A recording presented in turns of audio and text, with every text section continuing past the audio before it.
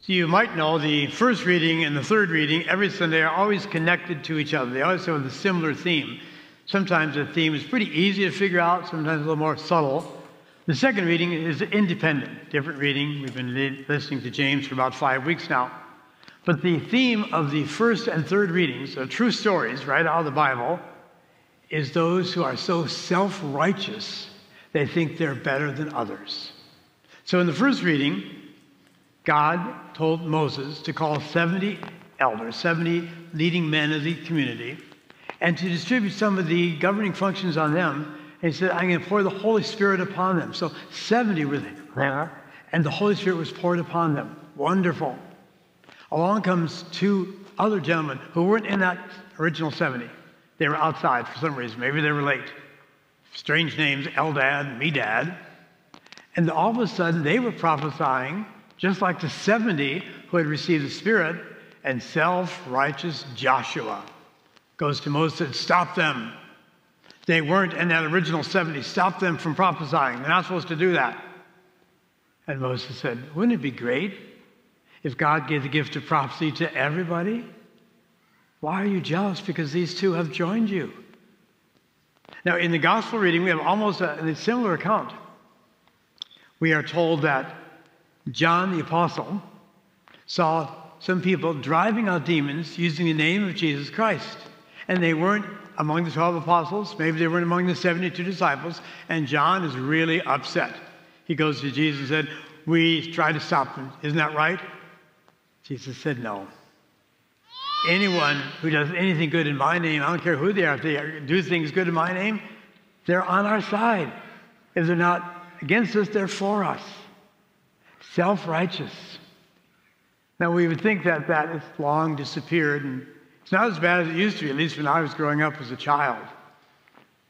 The hostility between Catholics and Protestants was really big. Some of you, I'm sure, remember that. I grew up here in Las Vegas, and I was told as I was walking down the street and past a Protestant church, Baptist, Methodist, whatever, I was supposed to cross and go on the other side of the street so I didn't walk in front of that church. What does that teach a little 8-year-old kid? There must be something evil in that church so they're going to come out and get me. That's wrong. Here's a true story, a TV story. Some of you might remember Art Linkletter. He used to have this program called House Party. And every once in a while, he'd invite children from around the Los Angeles area to be there. And this one particular day, he invited children from a Catholic school in LA. And he asked the children, each one, tell me your favorite Bible story. And so they told different Bible stories. And one little girl said, my favorite Bible story is all about Adam and Eve. So she told the whole story of Adam and Eve, and they ate the forbidden fruit, and so on. So then Art Linkletter says, well, what happened to them then? The little girl said, God punished them. Okay. And Art Linkletter said, how did God punish them? She said, God turned them into Protestants. Perfect training of a Catholic school in the 1950s. Terrible, isn't that? A joke. God is giving a tour of heaven to a wonderful Baptist man. Very holy, very kind. And they see this big building, and God says, tiptoe by it quietly. Shh. As they get past the building, the Baptist says, what was that all about? God said, in that room are all the Catholics. They think they're the only ones up here. And I could tell story after story because I grew up that way, but thank God for St. John the 23rd, the Pope who started the Second Vatican Council. Its nickname was the Ecumenical Council, the council that was preaching Christ to all religions that are Christian under that huge umbrella. Yes, we could say we're the original, we're the largest, but Baptists and Methodists and all others are doing the same thing.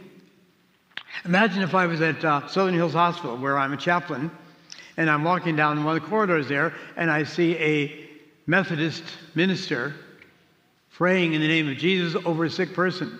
Should I go and stop him? Hey, don't do that. You're not Catholic. You can't pray. Wouldn't that be awful? That's what Joshua wanted. That's what John wanted to do. Or if those who belong to the Mormon faith have set up a feeding table down where the homeless are. Are they wrong because they're feeding the hungry and they're not Catholic? You can't do that. Only Catholics. We have Catholic social services. No. So I think we have to realize that we have so much more in common with all other Christian religions than we do in difference. And they are our sisters and brothers in Christ. And every pope since John the 23rd, Paul the 6th, John Paul I, John Paul II, Benedict, Francis, have taught the same thing. We need to expand our understanding of our fellow Christians. Of all Christian teachings and doctrines, we probably agree on 90%. And the other 10%, we have different ideas. We have a pope, they don't. We do things during Lent, they don't. They do things, other days. Small, usually man-made laws. And yet wars have been fought over that. The war in Ireland between Catholics and Protestants was horrible till that Good Friday Treaty that has been now in effect for 20, 30 years now, thank God. And so I think we need to examine our consciences as well. Do we accept all people who believe in Christ as children of God? People of all religions. We are all made in God's image and likeness. Every one of us is a gift from God. In the story of creation, after Adam and Eve, all the human race symbolically is descended from them.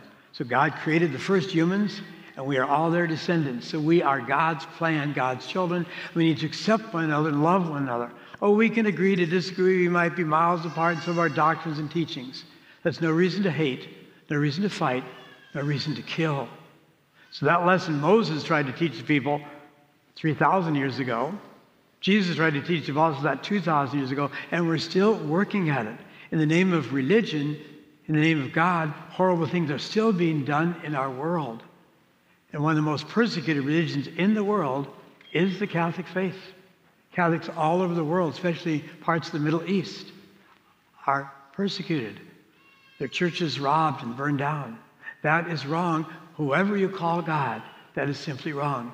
So let's examine our own conscience and realize that we must love one another.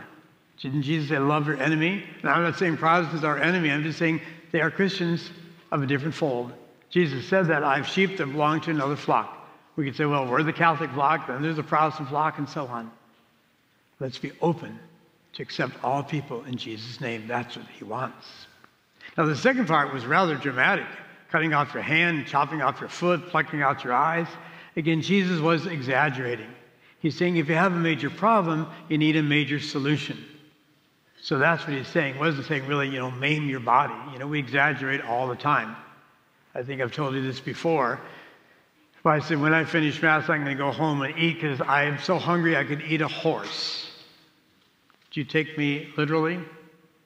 Although I had horse meat once in France, but normally I wouldn't eat it. Certainly I wouldn't eat a whole horse. But what was I messaging? I was saying, I'm starved. So that's what Jesus is saying.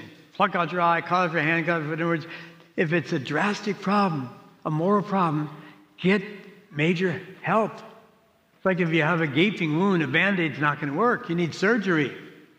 You need stitches, whatever it might be. So look at some of the problems that we have. If you have a spiritual problem, maybe it's an addiction to alcohol or drugs or pornography or whatever. Maybe you need to go to a 12-step program. Maybe you need to go to treatment. Maybe you need to go to a therapist. You really need to face the problem head on and say, this is a big problem, and if I just let it go, it'll continue and continue and continue. I need help.